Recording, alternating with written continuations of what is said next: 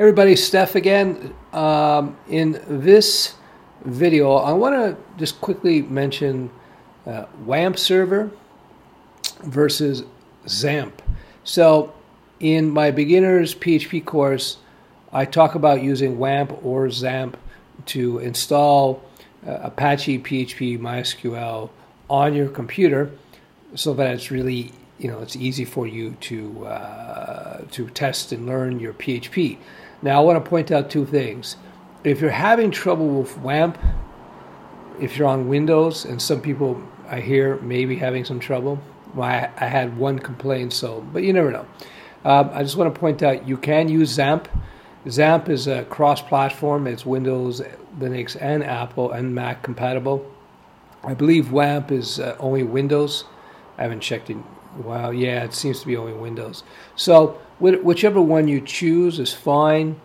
Don't get too caught up with regards to installing Wamp or Xampp, in that you as being a PHP programmer is not dependent on Wamp or Xampp. And in fact, in my videos, I also mentioned if you already have web hosting up and running for your simple testing, you could, worst case scenario, you can just upload your PHP scripts to the host.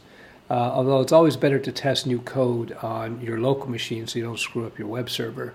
So there you go. Wamp and Xampp are just convenience tools. They are not core to being a PHP programmer. Excuse me.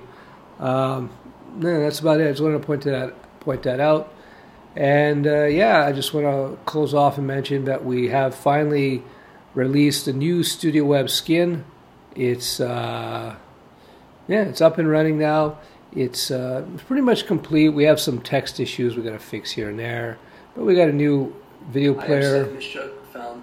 That's kind of cool, and we just cleaned up the layout so it's kind of 2014-ish in terms of the style. And of course, we use Twitter Bootstrap, and I had mentioned in a previous video, and you'll see that the current system is now totally responsive. Kind of cool. Anyway, that's pretty much it. So if you're learning PHP, don't get caught up on whether you're using Wamp or Xampp. Install whichever one works easiest for you, because at the end of the day, your role as a PHP developer will have very little to do with installing and configuring web servers. That's something that your hosting company will take care of. So I wouldn't worry too much about it. Just get it up and running so you can start learning PHP. That's it.